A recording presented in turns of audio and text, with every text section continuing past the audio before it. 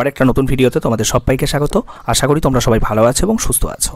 Good evening সবাইকে। তো আজকের ভিডিওটা আমার সেই সকল ভাই বোনদের জন্য খুবই গুরুত্বপূর্ণ যারা এই মুহূর্তে পশ্চিমবঙ্গের বিভিন্ন পলিটেকনিক কলেজে বিভিন্ন ট্রেড নিয়ে ফার্স্ট সেমিস্টারে পড়াশোনা করছো। তো তোমাদের যে আপকামিং অড সেমিস্টার, সেখানে অ্যাপ্লাইড কেমিস্ট্রির একটা ইম্পর্টেন্ট টপিক আছে যেটা হলো ইঞ্জিনিয়ারিং ম্যাটেরিয়ালস।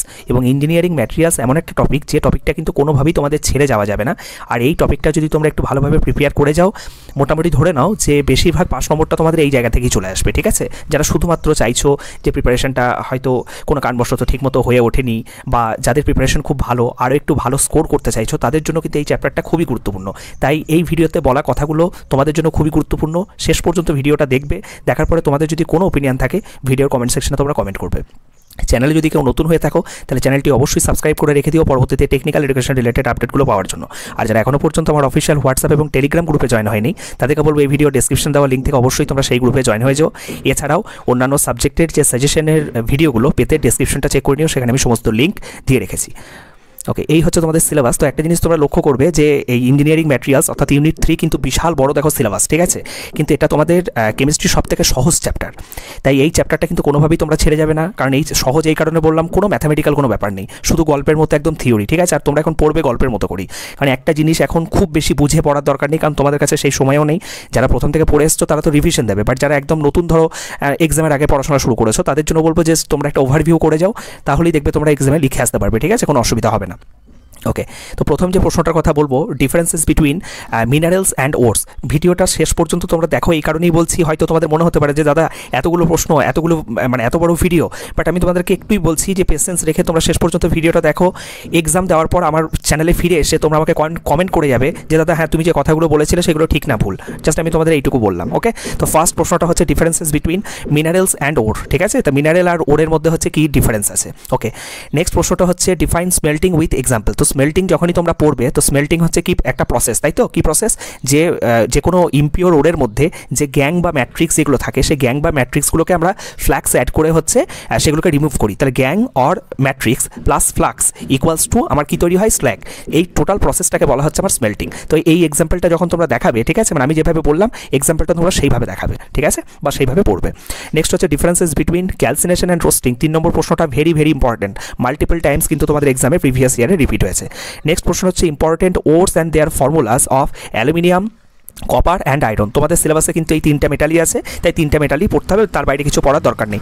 তাহলে অ্যালুমিনিয়াম, কপার এবং আয়রনের যে ইম্পর্টেন্ট ওরগুলো এবং তাদের ফর্মুলাসগুলো, নর্মালি ফর্মুলাসগুলো একটু কম আসে, কিন্তু ওরের নামগুলো সব থেকে বেশি আসে। ঠিক আছে, মানে যেগুলো ইম্পর্টেন্ট ওর, মানে ওই 3-4টা করে ইম্পর্টেন্ট ওরের নাম কিন্তু তোমরা মনে রেখে দেবে। নেক্সট হচ্ছে right short note on self reduction process. ওকে, মানে তোমাদের 4টা যে রিডাকশন প্রসেস আছে, তার মধ্যে একটা দেবে 4টা রিডাকশন প্রসেস কি কি? Self reduction process, carbon reduction process, তারপরে তোমাদের আছে ইলেকট্রোলাইটিক রিডাকশন প্রসেস, তারপর আছে অ্যালুমিনো থার্মিট প্রসেস। তাহলে এই 4টাই কিন্তু তোমাদেরকে শর্ট নোটের মতো করে পড়ে রাখতে হবে, কারণ এগুলো কিন্তু ভেরি ভেরি ইম্পর্টেন্ট। ওকে, তার সঙ্গে দেখো কীরকম ধরনের কোয়েশ্চেন ফ্রেম হয়। সেলফ রিডাকশন প্রসেসের শর্ট নোট, তার সঙ্গে হচ্ছে name A metal which can be extracted by this process. মানে তোমরা যখন ওই রিডাকশন প্রসেসগুলো পড়বে, যে 4টা রিডাকশন প্রসেস বললাম, তো 4টা রিডাকশন প্রসেস দ্বারা কোন কোন মেটালকে আমরা এক্সট্রাক্ট করতে পারি। ঠিক আছে, মানে সেলফ রিডাকশন প্রসেস দ্বারা কোন মেটালকে এক্সট্রাক্ট করতে পারি, কার্বন রিডাকশন প্রসেস দ্বারা কোন মেটালকে এক্সট্রাক্ট করতে পারি। ঠিক আছে, এই ধরনের প্রশ্নগুলো কিন্তু খুব আসে।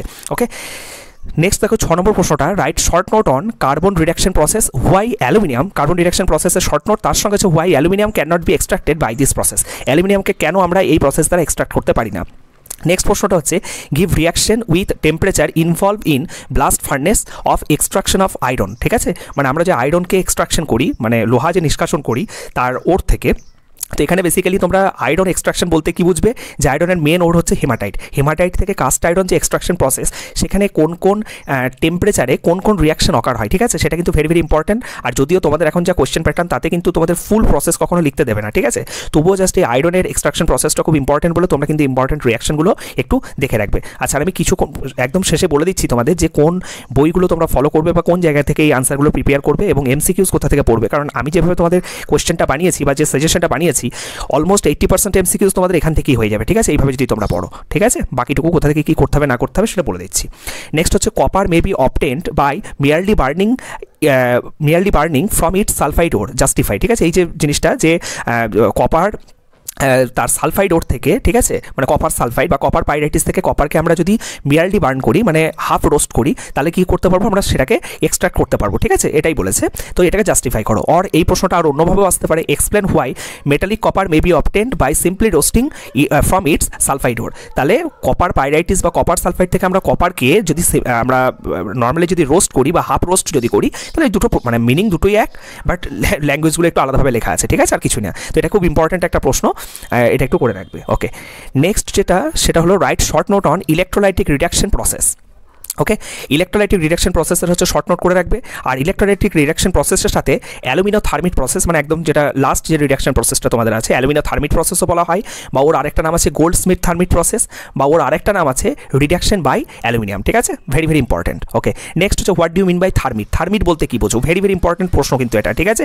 আর তার সাথে হচ্ছে থার্মিটটা ডেফিনেশনটা লেখার সাথে সাথে নিচে হচ্ছে মানে থার্মিটে কী কী ইউজ হয় সেটাও কিন্তু লিখে দেবে। নেক্সট হচ্ছে তোমাদের যে এবার চলে আসবো আমরা হচ্ছে যে বিভিন্ন ধরনের যে আমাদের তিনটা যে আছে মেটাল আছে, তাদের যে এক্সট্রাকশন প্রসেসের সময় তোমরা ধরো আয়রন পড়ছো, ঠিক আছে, আয়রন এক্সট্রাকশন প্রসেস। তো আয়রন এক্সট্রাকশন প্রসেসের সময় তোমাদেরকে আয়রনের অ্যাটমিক নাম্বার এবং আয়রনের ইলেকট্রনিক কনফিগারেশন এবং আয়রনের ইউজেস কিন্তু পড়ে ফেলতে হবে, ঠিক আছে, একদম ছোটো ছোটো করে। একইভাবে অ্যালুমিনিয়াম এবং কপারের জন্য অ্যাটমিক নাম্বার, ইলেকট্রনিক কনফিগারেশন এবং ইউজেস এটা কিন্তু পড়ে ফেলতে হবে, যেটা 11 নম্বর প্রশ্নটা তোমরা দেখতে পাচ্ছ। ওকে, 12 নম্বর প্রশ্ন হচ্ছে iron pyrites is not regarded as an or of iron. Iron পাইরাইটিসকে কেন আয়রনের ওর হিসাবে ধরা হয় না, ঠিক আছে, এটাকে এক্সপ্লেন করতে হবে। নেক্সট হচ্ছে প্রপার্টিজ অ্যান্ড ইউজেস, ঠিক আছে, প্রপার্টিজ এবং ধর্ম এবং তার ব্যবহার কিসের, কাস্ট আয়রন, পিগ আয়রন, রট আয়রন, স্টিল আয়রন, ঠিক আছে।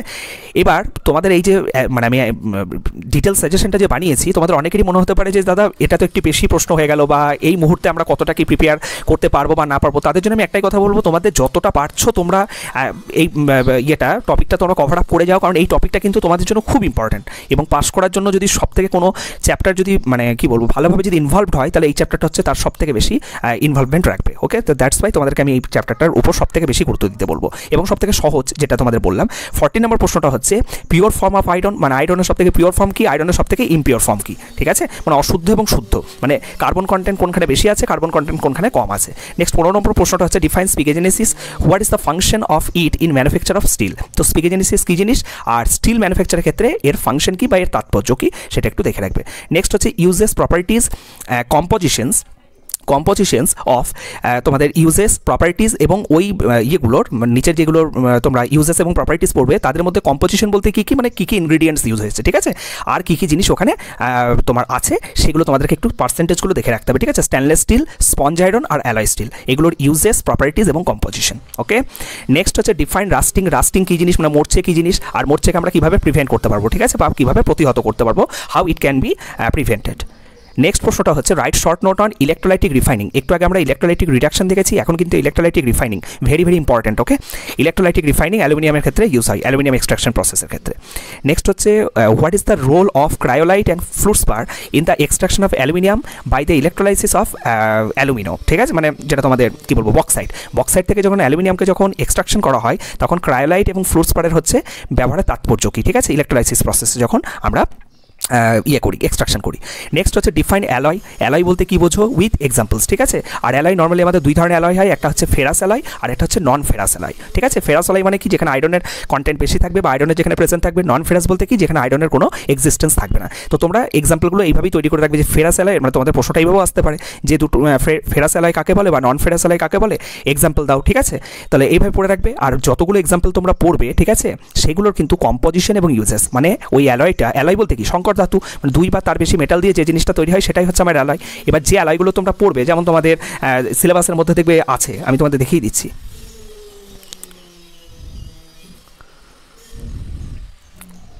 আচ্ছা, সিলেবাসে মনে হচ্ছে তোমাদের, দাঁড়াও 1 মিনিট, এক্সপ্লেন কি করা আছে, না এক্সপ্লেন করা নেই, আমি তাহলে বলে দিচ্ছি, ওয়েট আমি বলে দিচ্ছি। হ্যাঁ, ওখানে তোমরা যেগুলো পড়বে, আচ্ছা, ওখানে তোমরা ব্রাস পড়বে, ব্রোঞ্জ পড়বে, জার্মান সিলভার, ডুরালুমিন, তারপরে বেল মেটাল, গান মেটাল, ঠিক আছে, এইগুলোর কিন্তু তোমরা ইউজেস এবং কম্পোজিশনগুলো কিন্তু অবশ্যই দেখে রাখবে, ঠিক আছে। আর এগুলোর প্রপার্টিস দেখার দরকার নেই। নেক্সট হচ্ছে যেটা বলবো, ডিফাইন অ্যানোড মাড। অ্যানোড মাড বলতে কী বোঝো? নেক্সট হচ্ছে ডিফাইন কপার মেট। Copper মেটটা very very important. তারপরে ব্লিস্টার কপার বলতে কী বোঝো? What do mean by blister copper. Next যেটা বলবো, differences between thermoplastic and thermosetting plastic. এটা কিন্তু সব থেকে ইম্পর্টেন্ট প্রশ্ন, ঠিক আছে, এই চ্যাপ্টারের। তো এটা ভালো করে কিন্তু প্রিপেয়ার করে যেতে হবে, ভালো করে ডিফারেন্স মোটামুটি 5-6টা পয়েন্ট ধরে কিন্তু তোমরা ডিফারেন্সটা তৈরি করে যাবে, ঠিক আছে। থার্মোসেটিং প্লাস্টিক এবং থার্মোপ্লাস্টিকের মধ্যে পার্থক্য কী। নেক্সট হচ্ছে right short note on vulcanisation of rubber, ঠিক আছে, বা ভালকানাইজড রাবার বলতে তোমরা কী বোঝো, ওকে। নেক্সট হচ্ছে ডিফাইন প্লাস্টিসাইজার্স। প্লাস্টিসাইজার্স বলতে কী বোঝো এবং প্লাস্টিসাইজার কোথায় ব্যবহার করা হয়, ইউজেস কী কী। নেক্সট হচ্ছে define polymer and মোনোমার with example, ঠিক আছে, যেমন পলিমার এবং মোনোমার কাকে বলে এবং এক্সাম্পল, একটা এক্সাম্পল দিয়ে বুঝিয়ে দেবে, ঠিক আছে। যেমন পলিথিন হচ্ছে তোমার পলিথিন টু পলিইথিলিন, তাহলে পলিথিনটা হচ্ছে তোমার মোনোমার আর পলিইথিলিনটা হচ্ছে পলিমার, ঠিক আছে, এরকমভাবে জিনিসগুলো করে রাখবে, ঠিক আছে, একটা এক্সাম্পল থ্রু। নেক্সট হচ্ছে what do mean by degree of polymerisation. Degree of polymerisation বলতে কী বোঝো। নেক্সট হচ্ছে write down differences between natural এবং সিনথেটিক রবার। ন্যাচারাল এবং সিনথেটিক রবারের মধ্যে পার্থক্য কী, ওকে। নেক্সট যে প্রশ্নটা তোমাদের বলবো, examples of Homo and কোপলিমার। Homo এবং কোপলিমারের তোমরা একটা দুটো করে এক্সাম্পলস দেখে রাখবে। নেক্সট প্রশ্নটা হচ্ছে define addition and condensation polymer with examples, ঠিক আছে, কন্ডেনসেশন এবং অ্যাডিশন পলিমার কাকে বলে উইথ এক্সাম্পলস। তো পলিমারাইজেশনের উপর বেস করে তোমার পলিমারকে আমরা দুই ভাগে ভাগ করতে পারি, একটা হচ্ছে অ্যাডিশন পলিমার আর একটা হচ্ছে কন্ডেনসেশন পলিমার। তাদের এক লাইন করে একটু ডেফিনেশন এবং তাদের দু একটা করে এক্সাম্পলস দেখে রাখবে, ওকে। নেক্সট হচ্ছে তোমাদের ইউজেস। সিলেবাসে যেগুলো আছে আমরা চলে যাবো, এই যে সিলেবাসে কী কী আছে দেখে নাও, এই দেখো সিলেবাসে তোমাদের যেগুলো আছে পিভিসি, পিএস, পিটি, এফই, তারপর নাইলন 6, বেকলাইট, এই সমস্ত জিনিসগুলোর কিন্তু তোমাদেরকে কী পড়তে হবে, ইউজেসগুলো পড়তে হবে, ঠিক আছে, যেটা তোমাদের আমি দেখালাম, ওকে। নেক্সট হচ্ছে ডিসঅ্যাডভান্টেজেস অফ ন্যাচারাল রাবার বা drawbacks of natural rubber. Natural রাবারের ডিসঅ্যাডভান্টেজ কী কী আছে, ঠিক আছে। নেক্সট হচ্ছে advantages of vulcanised rubber. Vulcanised রাবারের কী বেনিফিটস কী কী বা অ্যাডভান্টেজেস কী কী সেটা একটু দেখে রাখবে। নেক্সট হচ্ছে what do mean by Portland cement. Portland cement কোথায় ইউজ করা হয়। নেক্সট হচ্ছে ingredient of Portland cement, percentage and functions, ওকে। তো পোর্টল্যান্ড সিমেন্টে নর্মালি হচ্ছে কোন কোন ইনগ্রেডিয়েন্ট ইউজ করা হয়, হ্যাঁ, সেগুলো একটু দেখে রাখবে। তার সঙ্গে হচ্ছে তোমাদের সেই ইনগ্রেডিয়েন্টসগুলো হচ্ছে যেমন হচ্ছে সালিম, ঠিক আছে, silica, magnesia, alumina, iron dioxide, তো এগুলো হচ্ছে তোমাদের কত করে পার্সেন্টেজটা ইউজ করা হয় এবং তাদের তাৎপর্য কী, ঠিক আছে, তাদের ফাংশনসগুলো কি, সেগুলো একটু দেখে রাখবে। 37 নম্বর প্রশ্নটা কিন্তু very very important, why gypsum is used in cement. Gypsum কেন সিমেন্টে ইউজ করা হয়। নেক্সট হচ্ছে compound composition of বোক compound of cement, ঠিক আছে, মানে কম্পাউন্ড কম্পোজিশন যেগুলো তোমাদের আছে 4টা আছে, তো সেগুলো একটু দেখে রাখবে সিমেন্টের ক্ষেত্রে, ব্যাস। তো এই যতগুলো প্রশ্ন তোমাদের সাথে ডিসকাস করলাম, তোমরা যতগুলো পারবে প্রিপেয়ার করার চেষ্টা করবে, ঠিক আছে। আর যাদের মোটামুটি চ্যাপ্টারটা পড়া আছে তারা আশা করি যদি 2 ঘন্টা টাইম দাও পুরো এই কোশ্চেনগুলো তোমরা ইজিলি রেডি করে ফেলতে পারবে, ঠিক আছে। এবার আমি চলে আসি হচ্ছে তোমাদের MCQs প্রশ্ন। MCQs যেটা প্রত্যেকটা চ্যাপ্টার ক্ষেত্রে বলে থাকি, তবে আমি যেভাবে বলেছি এইভাবে তোমরা পড়ে গেলে MCQs দেখবে এখান থেকে মোটামুটি 80% MCQs এখান থেকে পেয়ে যাবে। আর বাকি MCQsগুলোর জন্য তোমাদেরকে আমি যেটা বলবো সেটা হলো যে তোমরা ওই ম্যাট্রিক্স বইয়ের যে ইয়েগুলো আছে, MCQsগুলো আছে, সেগুলো ফলো করতে পারো। আর তোমাদের যে টেক্সট বুক আছে, টেক্সট বুকের মধ্যে দেখবে প্রত্যেকটা চ্যাপ্টার শেষ হয়ে যাওয়ার পর দেখবে কিছু MCQs, কিছু শর্ট কোয়েশ্চেন দেখবে থাকে, ঠিক আছে। তো সেই শর্ট কোয়েশ্চেনগুলো তোমরা দেখতে পারো, ওকে। আর বই কোনগুলো ফলো করবে, ম্যাট্রিক্স বইটা ফলো করতে পারো এই আনসারগুলো করার জন্য। আদারওয়াইজ হচ্ছে কাবেরী ভট্টাচার্যা, মানে তোমাদের কাছে যে টেক্সট বুকটা আছে, ঠিক আছে, সেটা লক্ষ্মী পাবলিকেশন হোক বা ভগবতী পাবলিকেশন হোক, সেখান থেকে তোমরা ইজি ল্যাঙ্গুয়েজে লেখা আছে, এগুলোর প্রিপারেশন তোমরা সেখান থেকে করে নিতে পারো। তো যাই হোক, ভিডিওটা অলমোস্ট 15 মিনিট হয়ে গেল, আমি আর ভিডিওটা বাড়াবো না। সকলে কিন্তু খুব ভালো করে পড়াশোনা করো, ভালোভাবে টাইমগুলোকে কাজে লাগাও। Thank you.